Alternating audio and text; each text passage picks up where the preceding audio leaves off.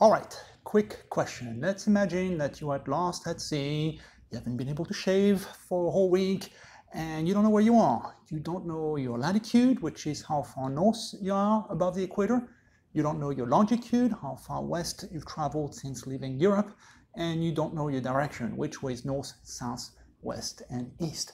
How can you figure that out? And no cheating, you're not allowed to use a GPS on your phone.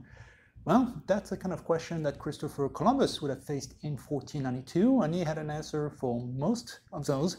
And that will lead us into the general question of how was he able to travel from Spain to the Caribbean, and also what kind of motives would push him to undertake such a dangerous journey, and ultimately how do we view him today, 500 years after his death.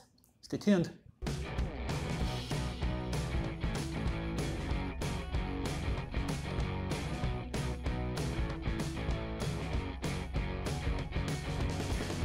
So have you thought about that issue about latitude, longitude, and then direction? Let's start with direction, which might be the easier. You all know that if you look at the closest star to us, and that would be the sun, from our perspective on Earth, it appears to be rising from the east and then setting in the west. It's not actually moving, it's just that the Earth is rotating on its axis. So from our perspective, the sun appears to be moving. If you happen to be at night and you can't see the sun because our Earth is facing the other way, well, by that point you can actually see the stars in the sky. And most of them, if you look long enough, appear to be moving slowly. And again, it's because the Earth is rotating around the axis. But the star that is located just above the north axis of the Earth, and that would be Polaris, also known as the North Star, would seem, from our perspective, to be stable. And so that would be the kind of knowledge that would be known to ancient mariners going back to ancient times. And this way you can know which way is north and east and south during the day, looking at the sun, or at night, looking at Polaris, at least if you are in the northern hemisphere. The southern hemisphere is a bit more complicated. Well, what if you live in England and the weather is not always the greatest and it's foggy and you can't see the sun or you can't see the stars at night? Well, that's where a Chinese invention would be coming handy, and that's the compass, which is invented in China but is available in Europe at the time Columbus set sail. So how does it work? Well, it's based on the magnetic properties of the Earth. The Earth has some molten iron inside, and I'm not sure about the physics exactly, but if you have a whole bunch of molten iron and it's spinning and churning, it will create a big magnetic field. And so as it happens, the Earth not only has a north pole that is a geographic north that is based on the axis and how the Earth is spinning, but it also has a magnetic north based on its magnetic field.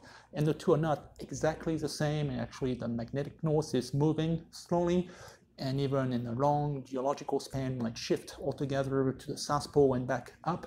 But from our perspective, if you're sailing next to the equator, the geographic north and the magnetic north are pretty much the same. So at night or during the day, whether it's foggy or not, you can just use your compass and know your direction, and Columbus had that.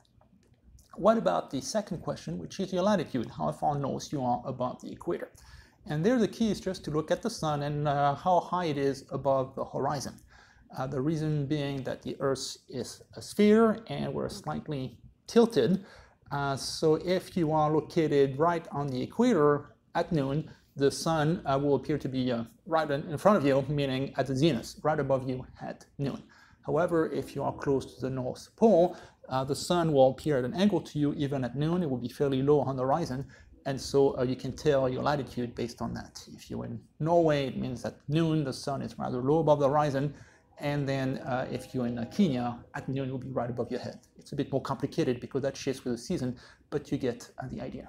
So you need an instrument that will just calculate the angle of the sun above the horizon, and that's it, you're in business. There is a pretty primitive but workable instrument that was invented by the Arabs. It's called the cross staff. And then you have a more elaborate version of that is called the sextant. And both of them work on the same principle of calculating the angle of the sun above the horizon. And that's available by the time Columbus set sail. So he could tell his latitude. He knew that he was, 20 degrees north above the equator. The longitude, that's the more complicated part. To do that, you would need a good, accurate watch. Let me explain. Let's say you set sail from Spain and you end up where I am right now, which is in Louisiana. When you left from Spain, you set your watch to local noon, meaning when the sun was at its highest above the horizon in Spain, you set your watch to noon. However, when you reach Louisiana, because you're so far away from your original point of departure, when locally in Louisiana the sun is at noon above your head, your watch tells you that it's actually 7 p.m. because it's already 7 in Spain. You have moved 7 time zones away. And just by comparing what your watch is telling you to what the sun is telling you, you can see how far away you have traveled from your point of departure. At least as long as you have a good, accurate watch. That will give you the minutes and the seconds, and then you can tell within like 10 or 15 miles how far west or east you are, your line of longitude. The people in the time of Columbus understood the mechanics of that, the theory of it. They have accurate, big clocks that they can put in a church steeple, but the minute you put that cumbersome mechanism on a ship and you start rocking and rolling, there's heat and cold and wet and salt, that clock will be hopelessly out of whack after a week or two. And so by the time you get to the Caribbean, the clock might be 4 hours off, meaning that it's completely useless when it comes to calculating your longitude. So what do you do in that case? You do dead reckoning. Reckoning as in, I reckon that I'm somewhere around here. And that's just an estimate, basically. You leave from Spain and you try to calculate your speed. And you do that with a chip log, which means you have kind of a weight and then a long line of rope with some knots every so many feet or so, and you throw it at sea when you're navigating, and based on how fast the knots are moving in a given amount of time, and you use a little clock for that, then you can tell how fast you're moving in knots. That's the origin of the expression. And if you do that often enough, you could say, well, I was traveling at 3 knots for 12 hours, so I have moved 36 nautical miles.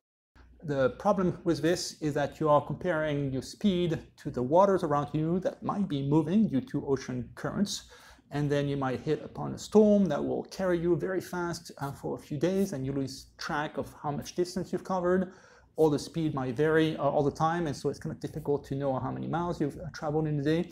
So altogether, that reckoning system was quite inaccurate, and that could lead to some serious issues. In the early 1700s, you have a disaster whereby a British fleet was coming back to England, and that British fleet assumed that it was still safely far out at sea when really had made far more progress longitude-wise than it thought, and they just crashed into those Scilly Island, not silly as in crazy, but S-C-I-L-L-I. And then you have the loss of several thousand sailors and a whole British fleet as a result. After that, the British Admiralty decided to set up a competition whereby they would offer a very generous prize to whatever inventor could come up with a good maritime watch that would remain accurate for weeks and weeks at sea, and thus allow sailors in the British Navy to know their longitude. It took several decades, but eventually by 1761, if my memory serves me right, you have a person who developed a watch called the H4 that worked at sea for a long period of time. And so from that point forward, the 1760s, people can finally calculate their longitude. Nowadays, you just take out your phone and use a GPS, but that's not available to the general public until the 1990s. So as far as Columbus is concerned, he can figure out his direction, his latitude, and roughly his longitude, and that's kind of enough to dare himself to go into the open seas. What else would be necessary to undergo the time of exploration? Well, you need a good ship. And the kind of ships that were traditional in Europe were more like of a galley type, going back to the triremes of the ancient Greeks and the Romans, which partly used some oars or a large square sail. So they were called square-rigged. And a square sail works pretty well as long as the wind is coming from behind you or 3/4 behind you. However, it's very bad at tacking against the wind, meaning being a close hold, close to the wind or against the wind altogether. So if you had no wind or winds that were kind of headwinds, then you would just get the sail down and start rowing, which is okay if you're just going from one spot in the Mediterranean to another. That's a small sea. If you're trying to cross the Atlantic, that might be an issue.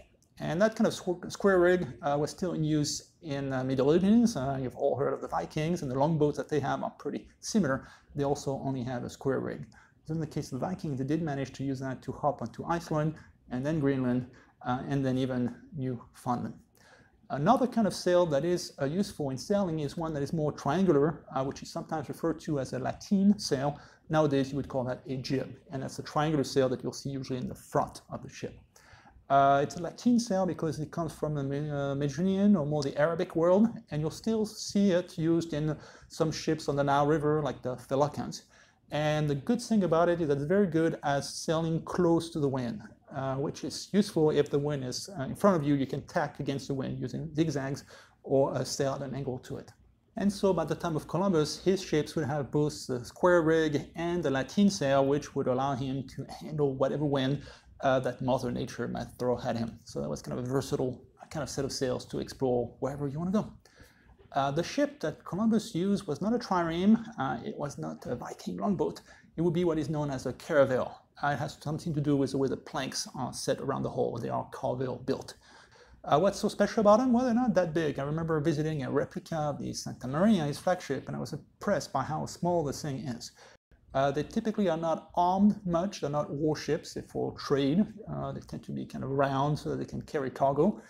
They're quite sturdy, which is important. The North Atlantic seas tend to be rough, so you want to withstand that. They also happen to have a rudder in the back that is in line with the ship. It's called a stern-mounted rudder. What's so special about it? Well, it's a Chinese invention, yet again. Whereas in Europe, traditionally the rudder had been placed to the side of the ship. That's what is used for Viking longboats or triremes. And that makes your ship more maneuverable. And that's still the kind of rudder that you have nowadays. And pretty much the whole idea about a square rig and a jib and all of these are still employed in modern sailing ships. So Columbus had a versatile ship that he could use on the high seas. The last thing that you need is some navigational techniques, and Columbus, for all his faults, was a very good navigator.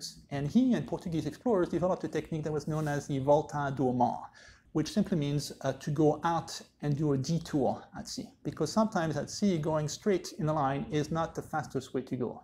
It's best not to go straight at the Caribbean because the dominant winds coming from Western Europe come from the west, so you will have headwinds along the way.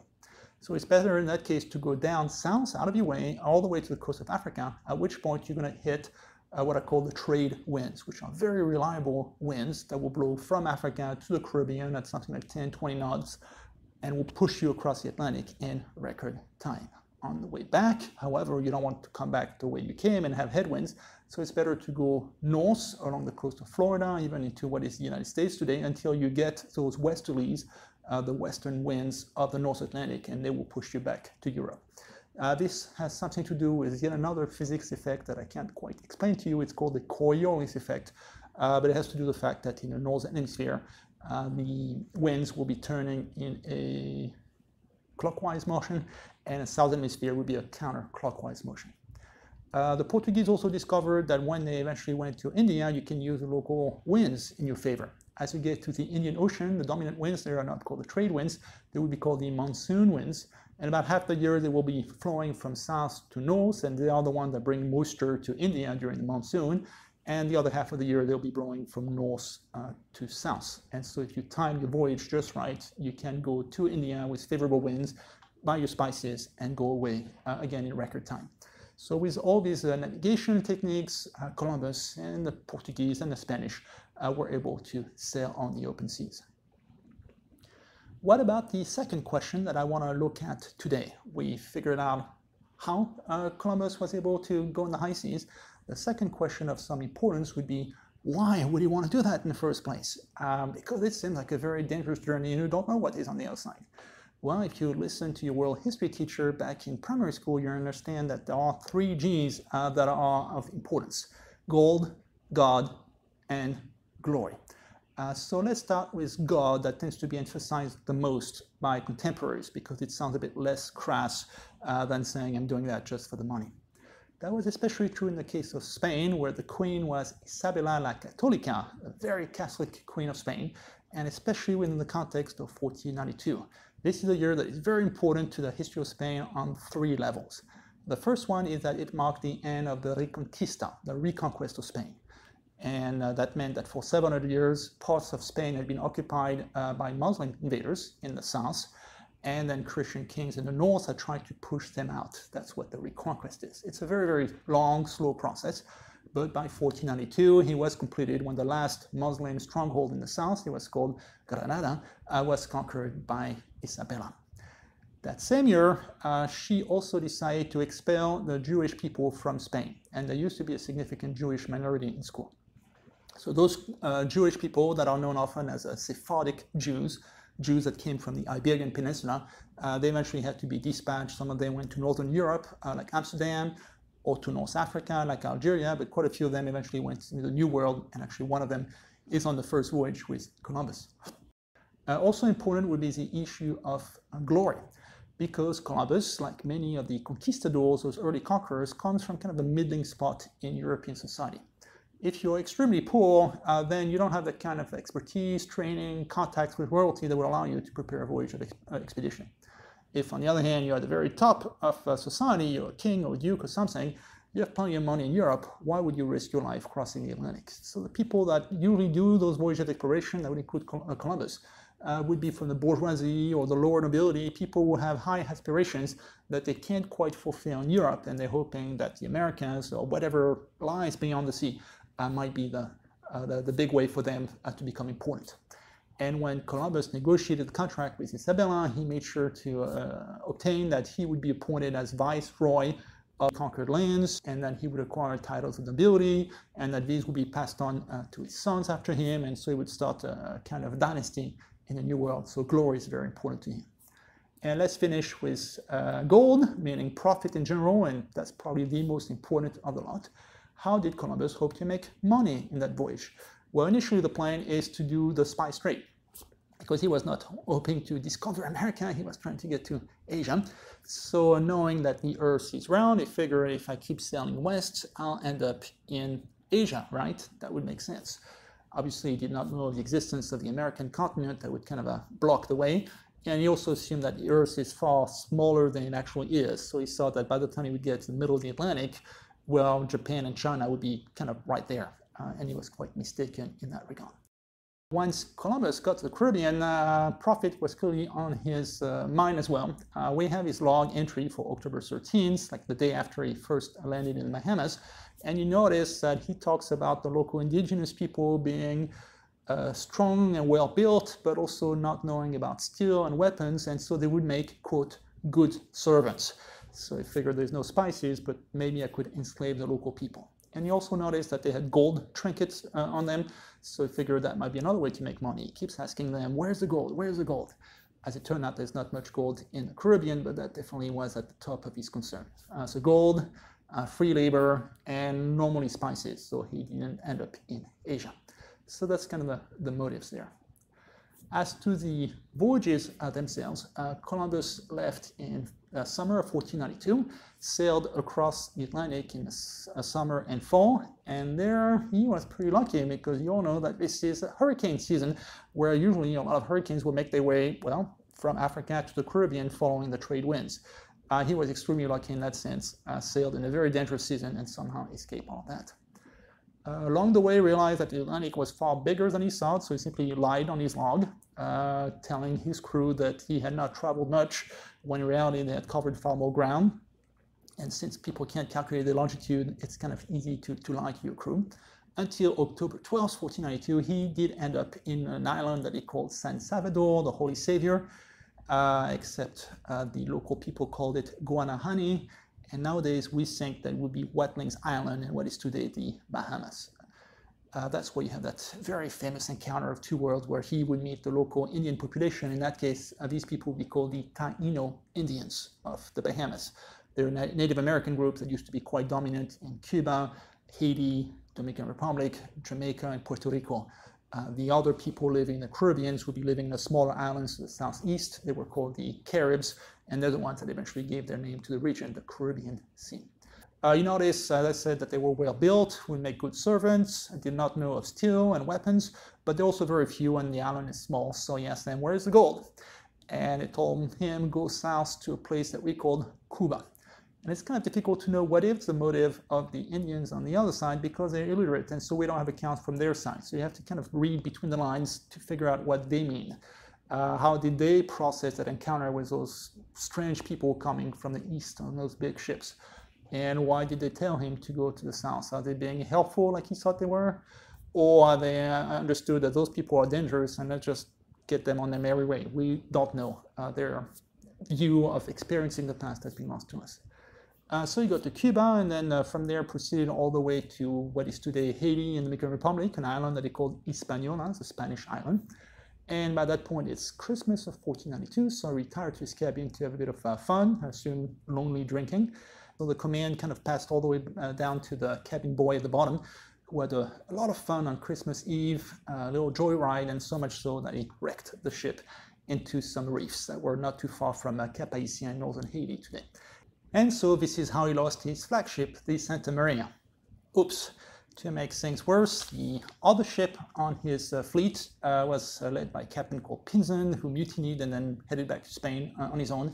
So he was left with just a third ship on the fleet, and that would be the Niña, the tiny one. With the remnants from the Santa Maria, Columbus built a settlement there in northern Haiti, and he called that Fort Navidad, Fort Christmas. This is kind of a mysterious settlement because when Columbus came back on his second voyage, the local Spanish sailors that he had left there had been killed and the settlement had been destroyed. So still to the present time, there is some disagreement as to where this might be located. We know it's in northern Haiti, but the actual remnants have not been found with certainty. And same thing with the location of the wreck. I remember visiting Port-au-Prince with a museum there where they'll show you the anchor of the ship of Columbus, but historians disagree as to whether that's the real thing. We're not sure for real that we have found the wreck of the Santa Maria. So next time you go to Haiti on vacation, bring a bathing suit to go swimming in the beautiful northern coast of Haiti and try to find the wreck of Columbus, and then bring a shovel to look for the Fort Navidad as well. Anyway, by that point he had seen enough and he came back to Spain. Amazingly, he arrived back in Spain the very same day that Pinzon did as well, and reported on his great findings. After that, he did 3 more voyages, second, third, and fourth. The second one was more one of settlement, where he established a more permanent settlement at Isabela and then Santo Domingo, which is still the capital of the Dominican Republic today. And in the next video, we'll talk about the Spanish settlement in the Caribbean, so we'll get back to that in more detail. And then he also explored various islands of the Caribbean, as well as the mainland, the actual American continent proper in Central America.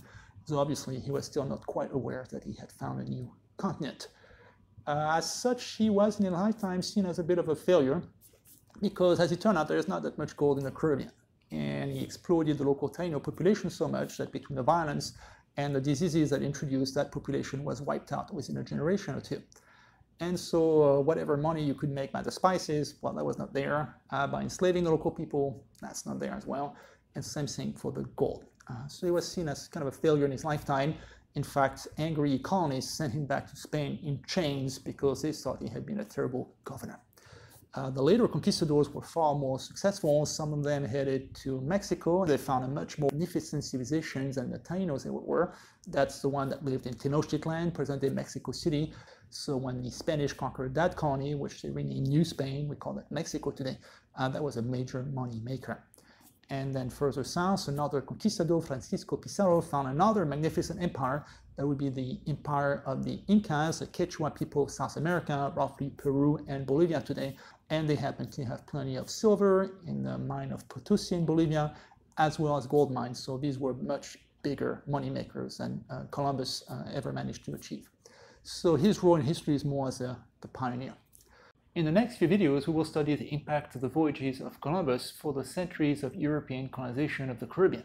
We will focus specifically on the issue of forced labor, such as the institution of repartimiento that was inflicted upon the Taino Indians in the early 1500s, then the indentured servitude that was prevalent in the Caribbean in the 1600s, and topping off with the Atlantic slave trade of the 1700s, leading all the way to the Haitian Revolution.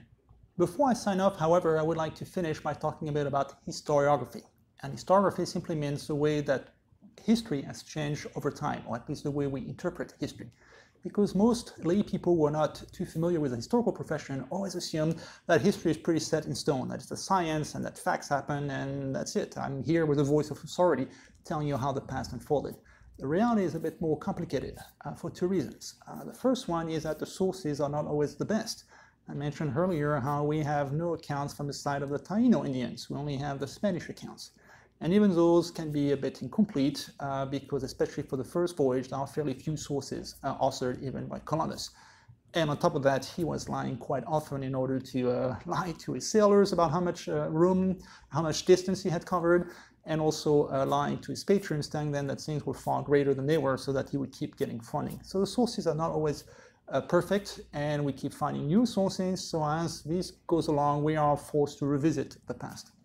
The second major issue is one of bias, because the sources are written with a bias, and also historians themselves come with their own bias, and even by looking at the same sources, historians can come to different conclusions.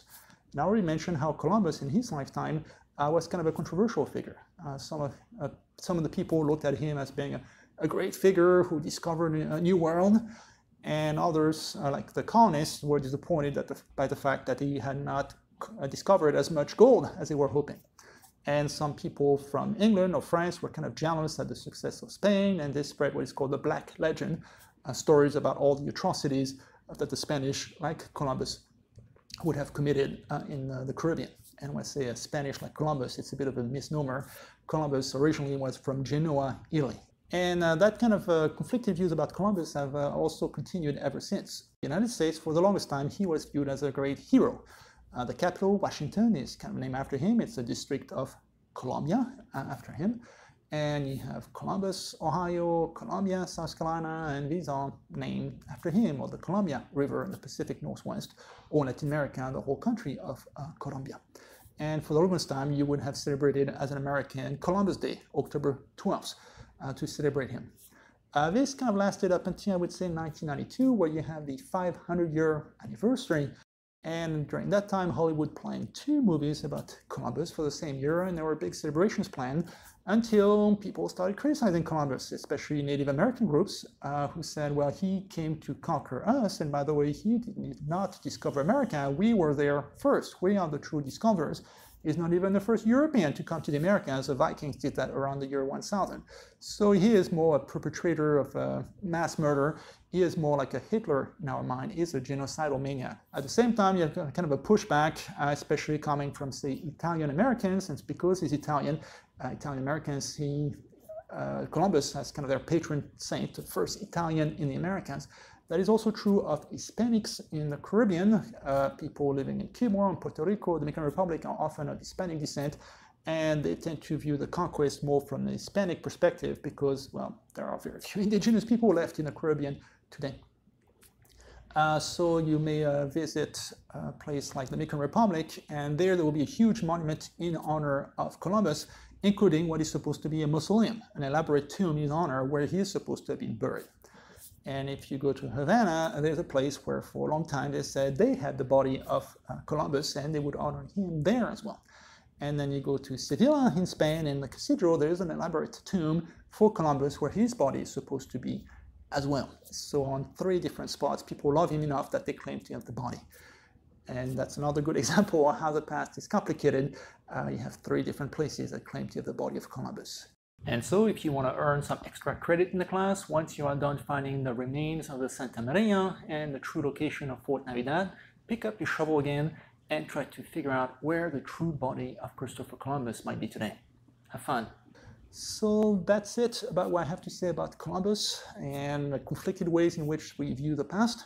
Next time we'll still remain in the Haiti Dominican Republic area, and we'll see what happens after 1492 and the introduction of new diseases and forced labor, and the wiping out of the Taino population. See you next time.